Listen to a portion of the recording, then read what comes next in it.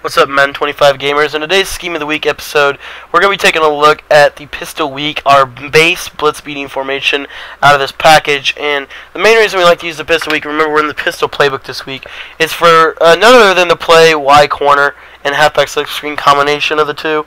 And what we can do, if we can first go over the runs here, we have the halfback zone weak, which is just a basic inside zone run. We can bounce it to the outside if we want to. We can bounce it. It's basically just like every zone week we've been working with out of this playbook so far. It does a really good job of just mixing in some running, some power runs from this formation here. It's just pretty simple, straightforward. The next play I want to look at here is the triple option here. Sorry, I got a little carried away, but this is we like to use this as our basic three-headed rushing attack as well. So it all comes from the same formation, and this is going to allow us to have an X-Factor formation we're going to break down in the next video, which I cannot wait to break down that one. But this read option, or this triple option, we can run inside or we can run outside. And we're just going to option this in, and a lot of times they actually will go with the running back out of this package, unless they tell the computer not to. But it's just a really good triple option. It's probably the best one in the game, in my opinion. You see, it's just it takes advantage of everything that the triple option is, and the misdirection of the pistol. It's like inside zone split and outside pitch. It's just got a lot of good things in combination. Now the one problem with it is that right there, you can't always tell whether or not they're going to play the quarterback or they're going to play the pitch or the pitch man. But there you see, if you make the correct read, this thing is money in the bank. And this is, like I said, with the combination of the pistol strong is our main running formation by far. But having a running set where we also have a quick pass out of, it makes it very easy to now have this X-Factor formation at our disposal that we're going to break down in the next video. But that's enough of the running out of this. Let's take a look at the passing and why I think it's one of the better quick passing formations in the game. What we can do is we can take Anquan Bolden here. We're going to put him on a smart routed out route. And then what we can do to Kyle Williams is we could either put him on a smoke screen or we could leave him on his route depending on what we think the defense is going to do. We could streak Gore, but I don't really like doing that. I like putting Gore on an option route. Okay, and the first read on this play is going to be, if the quarterbacks are back, it's going to be Anquan Bolden. A lot of times he's going to be wide open. If the cornerbacks are off coverage, typically he's going to be open. The scenarios of off coverage is typically cover 0, zone blitz, or cover 3. So majority of the time he's going to be wide open. In a situation where it's a cover 3, let me just make one here. So we're going to put read here in a flat. In a situation where it's a cover 3 and they're off, Triangle's route is going to hold that flat zone so that we can get the ball to Bolden. So that's why I really suggest that being your first read. Your second read on here is going to be Kendall Hunter out of the backfield. Right there is where you want to throw it when his icon lights up. That's when you want to look to him. He's going to beat the zone blitz. As far as the man blitz, like cover 0. So if I can find me a stink pinch or something, let me see here. Yeah, here's one, a stink pinch. He's going to also be able to be effective against that right there where that icon lights up. Be sure to hit him right as soon as that lights up, because if you hit him late or early, it's going to mess up the timing and he's not going to catch it. Gore's route is pretty good. I like it when it just curtains around, and it's just something to have in your arsenal. And then Davis's route is our next read. It typically doesn't get as open against the zone, but I love it against man. 2-man under situation where our quick reads are taken away. We're going to have to go to something late. This corner route does a really good job because the post route and the corner route pick each other off, and so they intercede with each other, which presents a natural pick and rub, and it allows them to beat man-to-man coverage. You're going to see Kyle Williams. It actually would be Michael Crabtree in typical game, but passing that to the inside, that was a little early, but it's going to be able to be user caught against zone coverage. So let me see here. Let me show that to you again. Man under. And we'll go.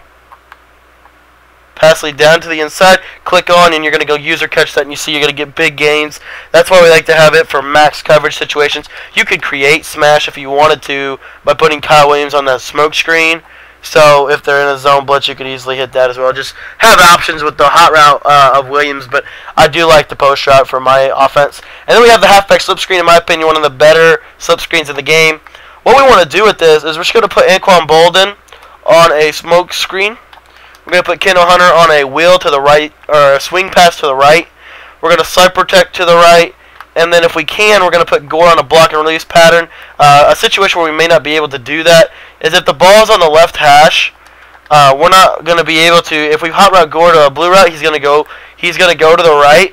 But I think if I remember correctly, if we put him in a blue route and we're on the right hash, he's going to go to the left. Yeah, you see he's going to go to the left. So that would be a situation where we would just leave him. We would just let him be on the regular slip screen. But it's still the same read. Okay, so run the setup here, and we like to put Bolden on either a smart run out or a smoke screen. And our first read on this, we're going to fall away to the left, and if they're in a zone blitz, we're going to hit Bolden quick, and just take a quick 5-10 yards. Now, if Bolden is covered, that's going to mean they're either in a cover 2 zone blitz or they're in man. So let's go to man here, and that's going to mean we can hit triangle fast and get to the edge. And you see Kendall Hunter in the open field. That's going to be LaMichael James or Kendall Hunter, depending on who you guys like at that position. I personally like LaMichael James a little bit better. And then if that's taken away, that's going to mean they're in a max coverage, which is going to open up your circle receiver here, Williams. I forgot to audible to a max coverage. I'm sorry. Let me do that real quick. So what they would do to stop that is they'd have a spy, and then they'd maybe man up here, and that's going to create a void so we can hit Williams coming across the middle of the screen here. See how it just crushes man-to-man? So we like to have that as an option. And then the third, or this would be the fourth read, we're going to look to hit Gore out of the backfield. Now this is a situation where if just by fluke something's covered and we can just drop it off to Gore, it's more, and that wasn't a good example, but typically against just a regular zone coverage, this is where we like to do this. So like a cover 3 or something, just regular zone. If that's open, then that's going to give you time. Gore's going to drop right off in, and you got 3 blockers. One of them are going to just kind of cycle through them, try to pick up yardage, and then lastly, an all-out max coverage defense where they're blitzing nobody. This is where we like to hit Vernon Davis over the middle deep, pass lead him down into the inside, click on, and go use or catch it.